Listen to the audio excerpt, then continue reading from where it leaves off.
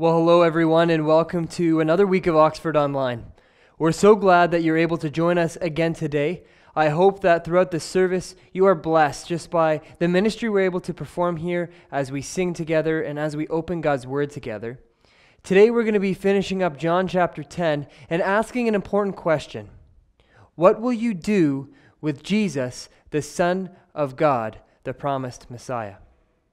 I hope that as we go through this text together and as we sing these songs together, you can answer that question for yourself. I'll see you at the end for some announcements.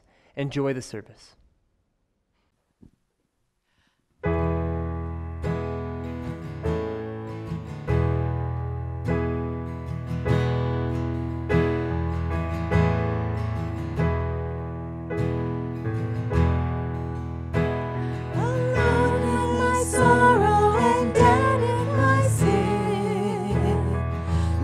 Without hope, with no place to begin, your love made a way to let mercy come in. When death was arrested and my life began,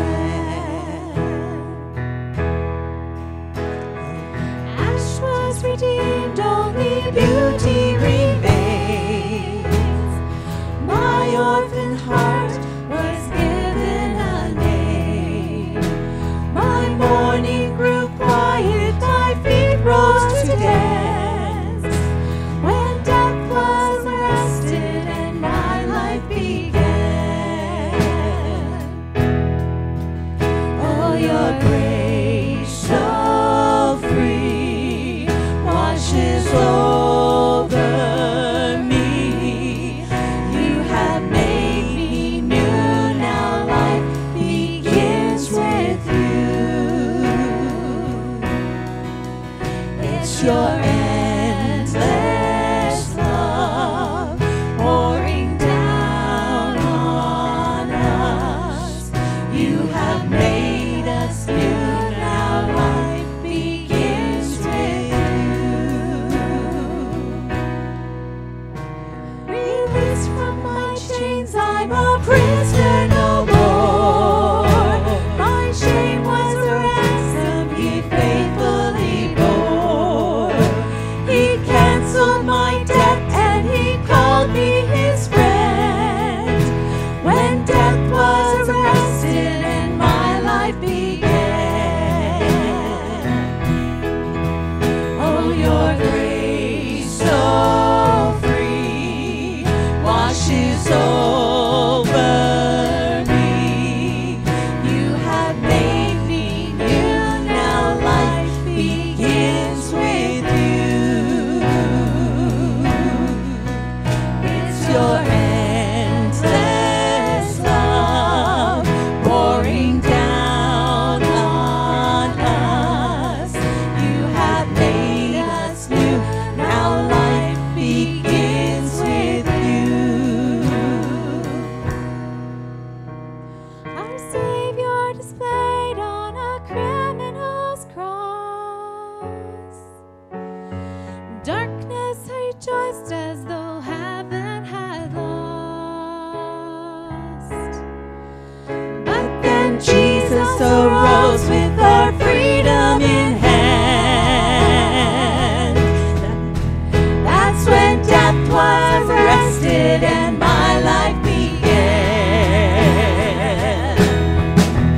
Oh, your grace so free washes over me. You have made me new, now life begins with you. It's your endless love pouring down on us. You have made us new, now life begins with you. Oh, we're free, free, forever we're free. Come join the song of all the redeemed. Yes, we're free, free, forever, amen. When death was arrested and my life began. Oh,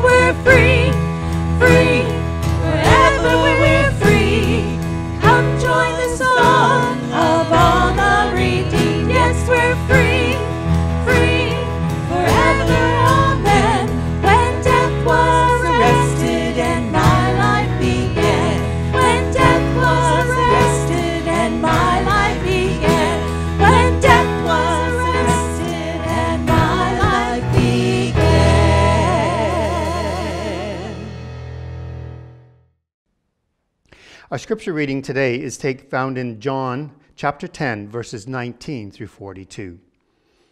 As John chapter 10, starting at verse 19. The Jews who heard these words were again divided. Many of them said, "He's demon-possessed and raving mad. Why listen to him?" But others said, "These are not the sayings of a man possessed by a demon. Can a demon open the eyes of the blind?" Then came the festival of dedication at Jerusalem. It was winter, and Jesus was in the temple courts walking in Solomon's colonnade. The Jews who were there gathered around him, saying, "How long will you keep us in suspense? If you are the Messiah, tell us plainly." Jesus answered, "I did tell you, but you did not believe. The words I do in my Father's name testify about me, but you do not believe because you are not my sheep. My sheep listen to my voice. I know them, and they follow me. I give them eternal life, and they shall never perish. No one will snatch them out of my hand. My Father, who has given them to me, is greater than all. No one can snatch them out of my Father's hand. I and the Father are one." Again, his Jewish opponents picked up stones to stone him. But Jesus said to them, "I have shown you many good works from the Father. For which of these do you stone me?" "We are not stoning you for any good work," they replied, "but for blasphemy, because you are a mere man, claim to be God." Jesus answered them, "Is it not written in your law, 'I have said you are gods'? If he called them gods, to whom the word of God came, and scripture cannot be set aside, what about the one whom the Father has set apart at his very own and sent into the world? Why then do you accuse me of blasphemy because I said, 'I am God's Son'? Do not believe me unless I do the works of my Father. But if I do them, even though you do not believe me, believe the works, that you may know and understand that the Father is in me and I am in the Father." Again they tried to seize him, but he escaped their grasp. Then Jesus went back across the Jordan to the place where John had been baptizing in the early days. There he stayed, and many people came to him. They said, "Though John never performed a sign, all that John said about this man was true." And in that place, many believed in Jesus. This is the word of the Lord. Thanks be to God. Well, it's good to be with you all today as we continue in our series, Essentials from the Gospel of John. And in these times, more than ever, we need the teaching of Jesus and the understanding of Jesus so that we can be people that are truly walking with the Lord Jesus Christ. With so much turmoil in the world, so many things going on, we really need to be centered in the Lord Jesus. So let me pray as we begin this message today. Heavenly Father, we thank you for your presence with us, for your grace to us, and for your word. As we've worshiped in song, as we've worshiped through hearing the word of God, and now as we pray again, I just pray for the needs of people everywhere, needs within our own congregation, needs in our community, and needs in this world. And we just pray, Father, that you would bring peace and strength only as you can. And as we look at your word today, a challenging passage, I just pray that you would guide us, teach us by your Holy Spirit, we pray. In Jesus' name, amen.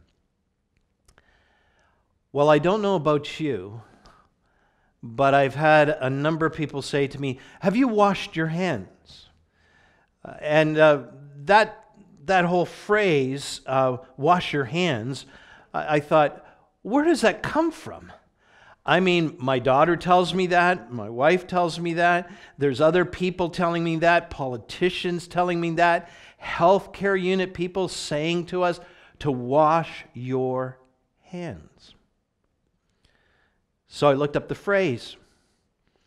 And in May 1850, a prickly Hungarian Jewish obstetrician named Ignaz Semmelweis stepped up to the podium at the Vienna Medical Society's lecture hall. It was an incredible night. It was a grand and ornately decorated room where some of medicine's greatest discoveries were first announced. And the evening of May 15th in 1850 would hardly be different. As he stood there, he gave his findings on something that was very important.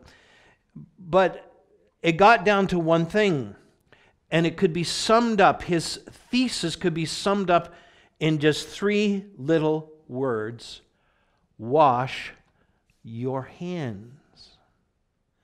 Now, in the mid-19th century, about 5 women in 1,000 died in deliveries performed by midwives or at home. Yet when doctors working in the best maternity hospitals in Europe and America performed deliveries, the maternal death rate was often 10 to 20% greater. The cause was invariably childbed fever, as they called it, and a miserable end it was, because within 24 hours of giving birth, the mother would die of infection. You see, what Dr. Ignaz Semmelweis discovered was that doctors for years would not believe, or even believe him, that washing your hands prevented transfer of infection. Just wash your hands. He came up with a number of things that needed to be done in order to prevent infections spread amongst people, and especially from doctors who were helping mothers give birth, because they were spreading infection to them. He said that before and after caring for any sick person, wash your hands. Before, during, and after preparing food, wash your hands. Before eating, wash your hands. After using the toilet, or as we like to say, the washroom here in Canada, not restroom, as they say in the United States. Wash your hands after helping someone who just used the toilet, those who were caregivers and others. After blowing your nose or coughing or sneezing, wash your hands. After touching an animal feed or animal waste, wash your hands. After touching garbage, wash your hands.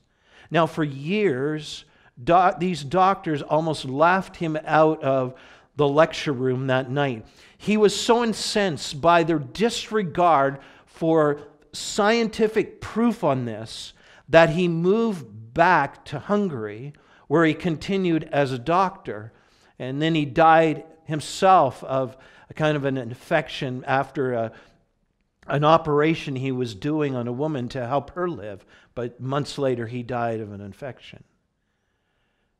Now, we need to understand that words without actions mean nothing. Truth without action leads to unbelief and disaster.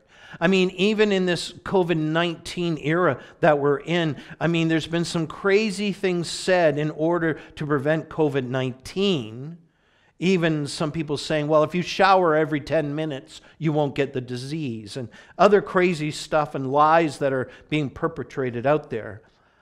But basic truth is often forgotten in times of crisis.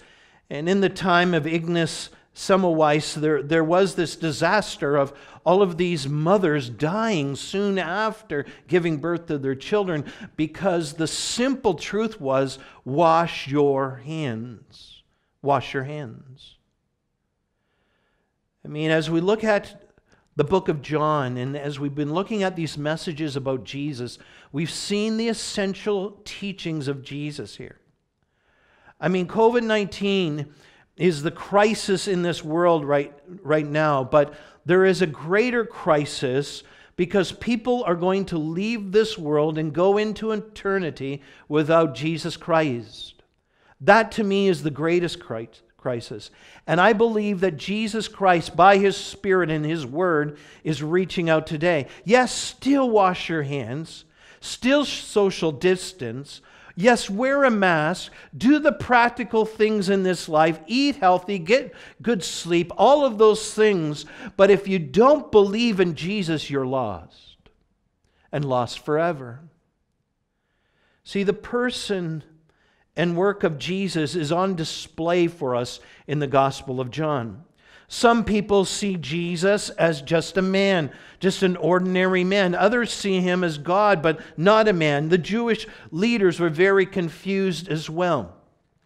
And today, as we look at this passage of Scripture that Barry read for us from John 10, verses 19 to the end of the chapter, you might say, wow, there's just so much here. But I want to break it down very practically for us today, so as we move through this. But I want you to really understand the main thought today. But it's really a question. And the question is this: what will you do with Jesus, who is the Son of God, the promised Messiah? Now we see clearly what was read in verses 19 to 21 of John 10. I hope you have your Bibles. Turn there with me, whether you have a Bible like mine or you have a Bible on your tablet or your phone. Just turn to John 10.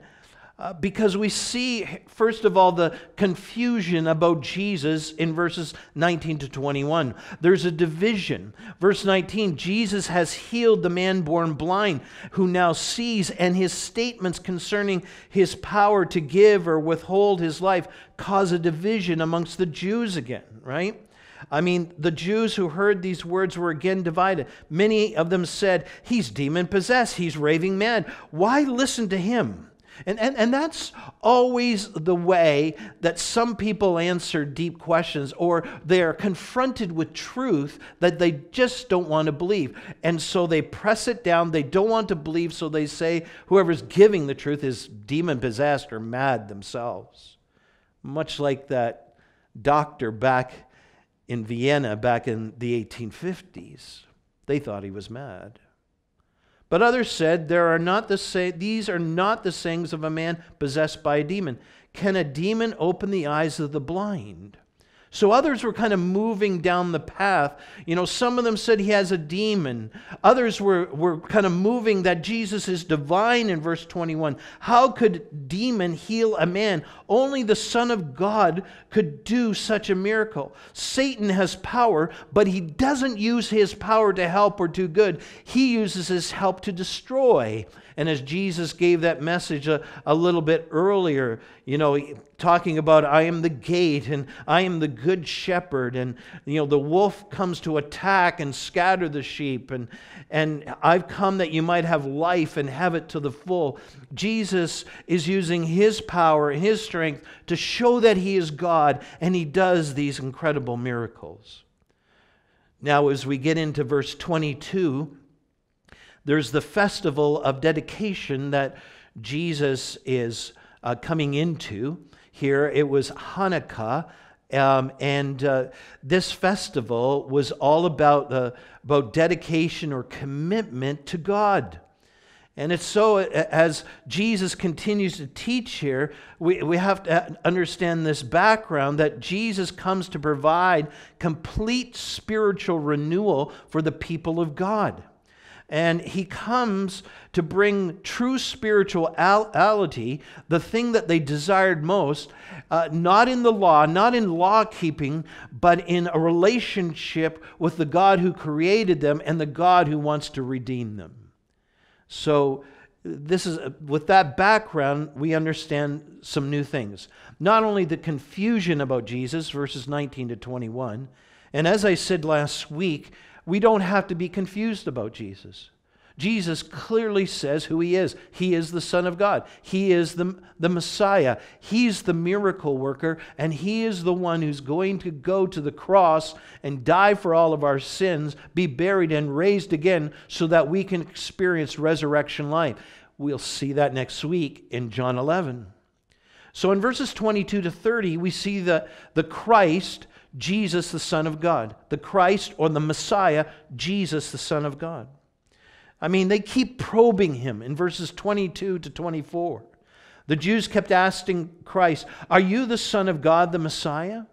And Jesus had told them before, but they refused to accept his statements that he was the legitimate and real Messiah.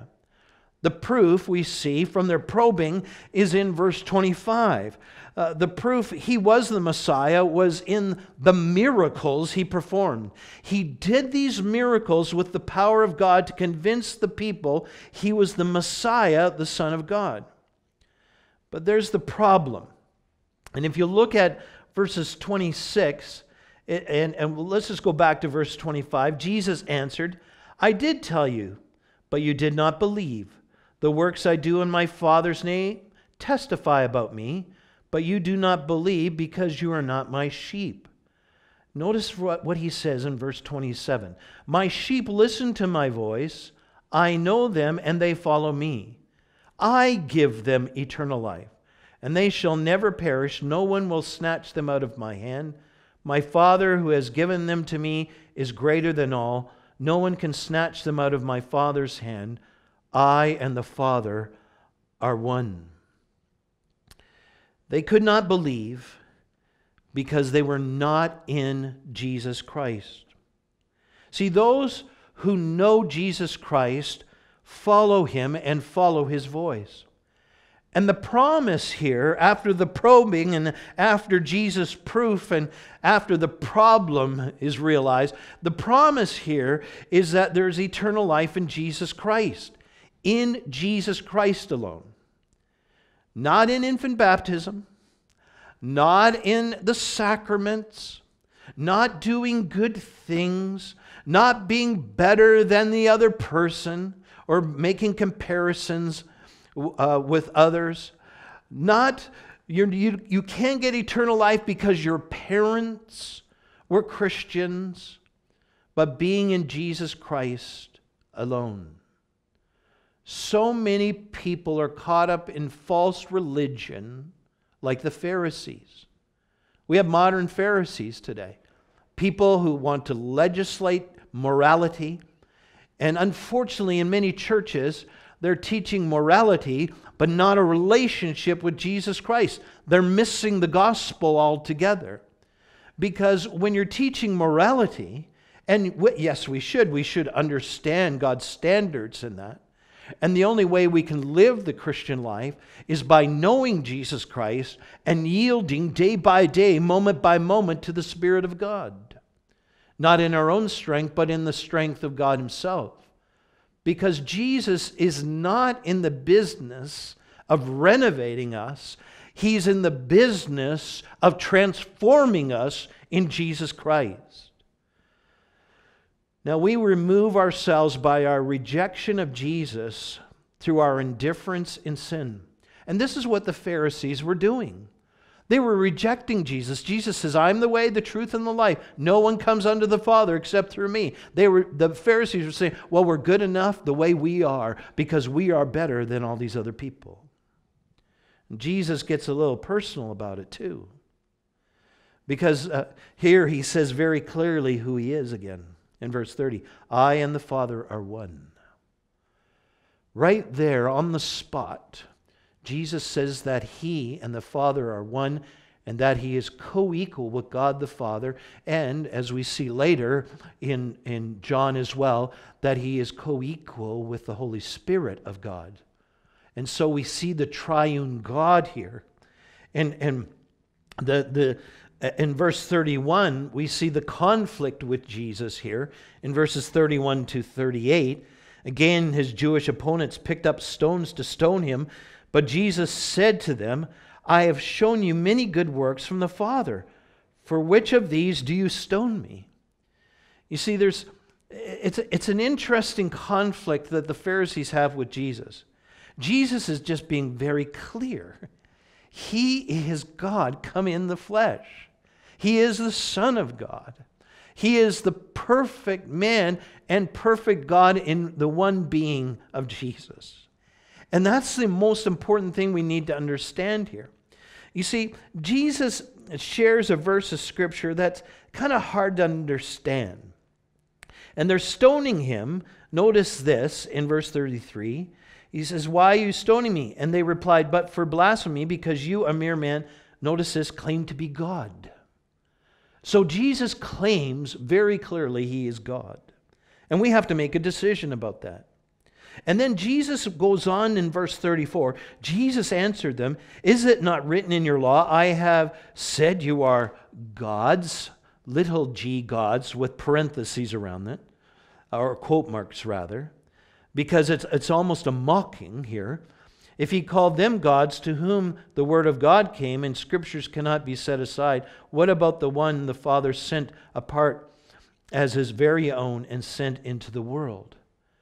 Now, Jesus is saying something very strong to these Jewish leaders. It's actually a quote out of Psalm 82:6.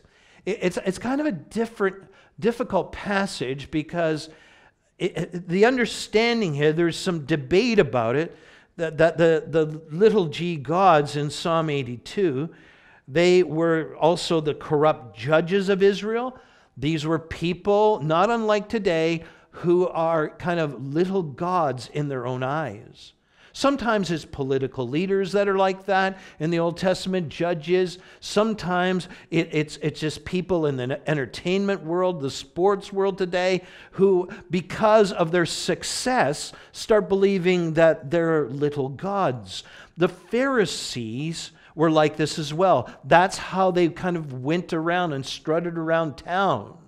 And as a result of that, Jesus is saying, no, like those little gods back in Psalm 82:6, it says there in Psalm 82:6, or verse 7, that Jesus was reminding them that those who thought they were these little gods would die like mere men, if you look at verse 7. In a sense, they were legends in their own minds, you might say. And Jesus is saying, you can't be a legend in your own mind to follow me. And just like politicians, some politicians today, not all politicians, I want to be clear, they promise a lot, but were corrupt and they delivered little. And that's what Jesus is saying to them.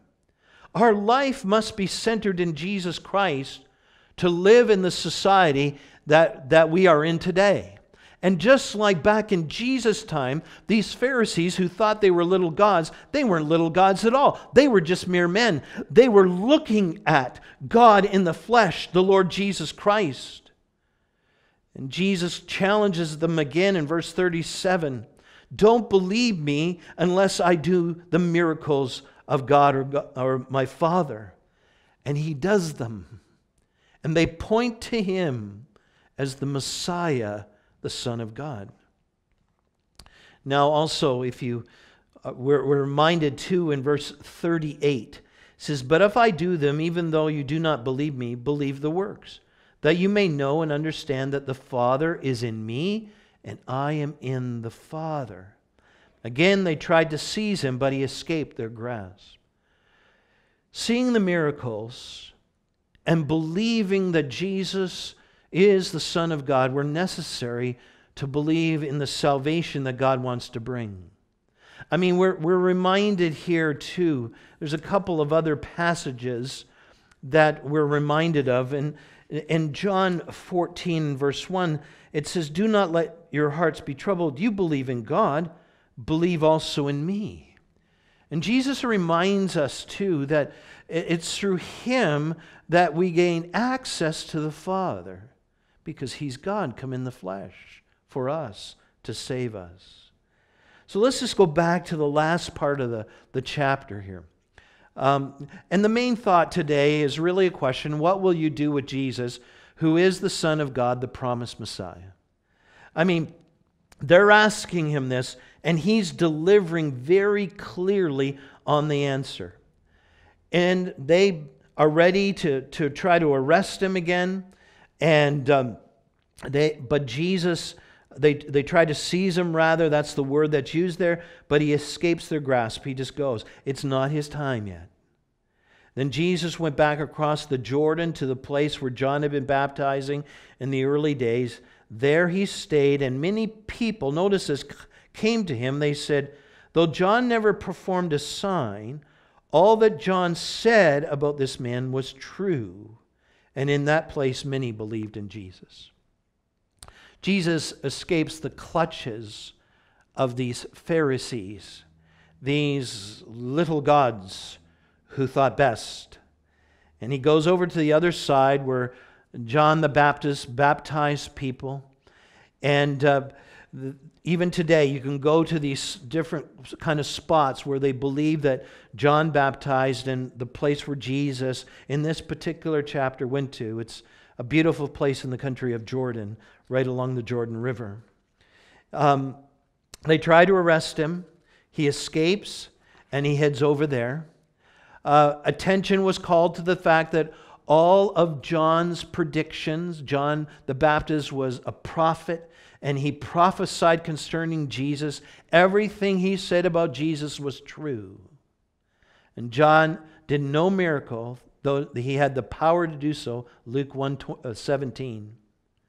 And here it is a witness. He is a witness to what Jesus Christ not only will do, but John also confirmed who Jesus was. As a result of John's witness, people accepted. It shows us in verse 42, many accepted. We don't know the exact number of the people who became followers of Jesus at that time, but because of the witness of John. So let me ask you, Christian brother or sister, what is your witness like towards others who are asking questions about Jesus? Is your life, your words, your attitudes, your work ethic all point to Jesus Christ as your Lord and Savior? How is your witness like to those around you? See, and to those of you who are maybe watching Exploring Faith for the first time, or maybe you're coming back, you used to go to church years ago. You were counting on infant baptism or something else to get you into heaven. Today I want to ask you the question very clearly again. What will you do with Jesus, who is the Son of God, the promised Messiah? Do you know Jesus as Lord and Savior of your life? He is the Son of God, the promised Messiah. There is no one else like him. Yes, COVID-19 is a great crisis, but the greatest crisis is for you to reject Jesus Christ and go into a Christless eternity. Trust him today. Repent of your sin and turn to him by faith and allow Jesus to transform your life. Another self-help book is not going to help you. Self-help doesn't work. And there's thousands and thousands of titles about self-help out there. And yeah, we need to improve and we need to grow, and there's all those kinds of things. But Jesus Christ isn't into self-help. And don't believe the preachers or the modern day prophets that say that, you can find yourself by going inside yourself. Well, when you go inside, you find out that you need Jesus Christ because you're lost without him. And so you need to trust in the Savior. Just like these people had heard John's testimony about Jesus. As Jesus goes across the Jordan and they start interacting with him, they realize that he is God the Son, the Messiah, and they trust in him. So you can still wash your hands today. In fact, I hope you will. Personal hygiene is very important during this time. To social distance, wash your hands after all those different times, and wear a mask when required. But please believe in Jesus. Follow and obey him. Because Jesus is the Son of God, the promised Messiah. That's the answer to this question. What will you do with Jesus, who is the Son of God, the promised Messiah? Let's pray together. Heavenly Father, I thank you for today. I thank you for this new day that you've given to us.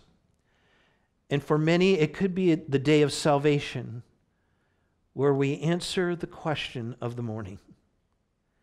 What will you do with Jesus, who is the Son of God, the promised Messiah? Lord, I pray that people would just bow their knee, maybe get to a place where they just bow before you and just trust you today, asking you to forgive all of their sin, repenting from their own way of life, their self-improvement, their religious background, whatever it is that's been holding them back from trusting you, and that they would repent and turn to you by faith today, and then get up and live for you in the power of the Holy Spirit. Lord Jesus, we pray that you would draw people to yourself, and that your Holy Spirit would convict people of sin, righteousness, and judgment, so that they can experience the new life, the resurrection life, the eternal life that we can have in Jesus, and the friend who will walk with us and be with us forever. Lord, thank you for coming for us and giving us all the proof that you are the Son of God. And may your Holy Spirit indwell us and inspire us today. And may we be a people that glorify the one true and living God, Father, Son, and Holy Spirit. Be with everyone, I pray. Bless them, Lord. In Jesus' name, amen.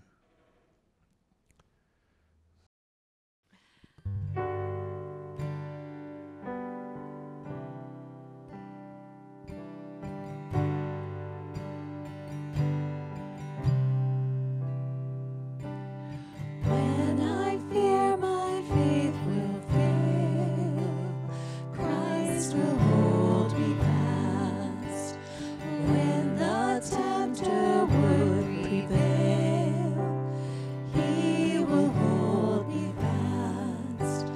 I could never keep my hold through life's fearful path, for my love is often cold. He must hold me fast. He will hold me fast. He will hold me fast. For my Savior loves me so. He will hold me fast.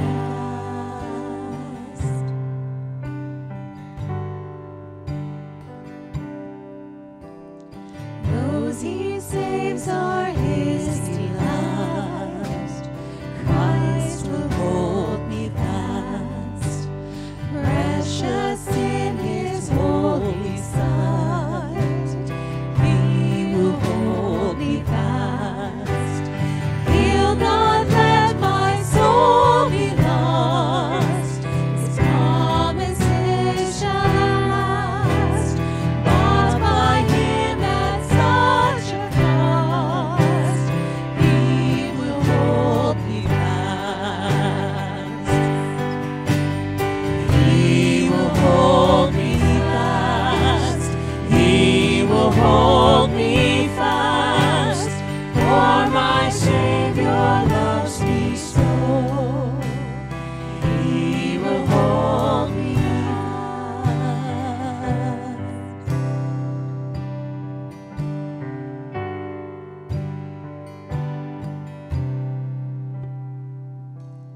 For my life He bled and died.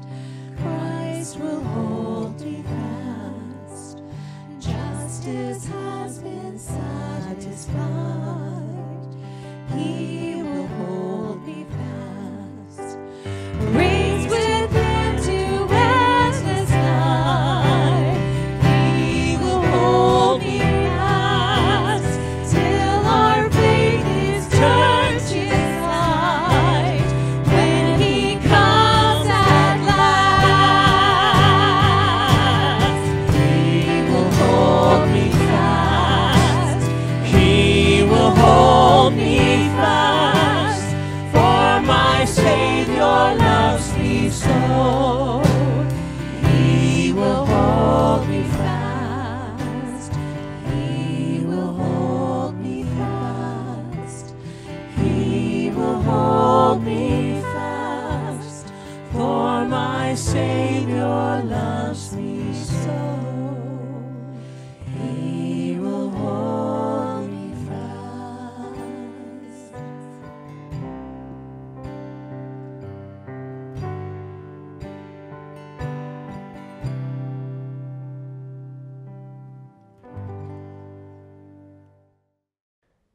As we close today, I want to ask you, what will you do with Jesus, the Son of God, the promised Messiah? See, this is an important question that everyone has to answer in their life at one point or another. If you need more information or you need to understand more about who Jesus is before you can answer that question yourself, please reach out to us. We would love to have a conversation with you. And today, maybe you have, for the first time, realized that Jesus is the Christ, that Jesus is the Son of God, that Jesus is the promised Messiah, and that what he's done on the cross is enough to pay for your sins, to make you right with God, to save you forevermore, so that you can become a child of God. It's an incredible thing. And if you've realized that today, again, I would love for you to reach out to the church. We would love to meet with you, to have a conversation with you. You see, we say here that a relationship with Jesus Christ changes everything. That relationship, though, is not just, yeah, I know the guy. No, that relationship is an intimate relationship, a relationship where you get to know Jesus more every single day. And we would love to help you experience that and grow that relationship. I also would just like to remind everyone that we will be opening up the services and having in-person services on September the 20th. September 13th, we are going to be doing a soft launch. The goal here is just to make sure that our cleaning practices, our sign-in practices, the video, so that we can have online streaming as well, are all working before we go and do a full launch on September 20th. There's going to be some limited registration for that. You can stay tuned to find out how you can sign up to join us for the soft launch on September 13th. Today is also the last day and the last week for virtual VBS, so make sure you check out those videos. We would just love for you to enjoy this last week as we prepare for the fall and for those our kids to go back to school. Let's close in prayer today, and then I encourage you just to enjoy the rest of your day. Our Heavenly Father, I thank you, God, that you sent your Son, Jesus, that he has done so many awesome and great things. I pray today that we would know who Jesus is. It's such an important thing for us to understand. I pray that all of us who know who Jesus is, that we would continue to grow our relationship with Jesus Christ day by day as we spend time in his word and in prayer and meditating on it and just living lives like Jesus Christ. God, will you be with our church this week? Will you give us protection? We ask for your grace and for your blessing. In your name, amen. God bless everyone. Have a great week.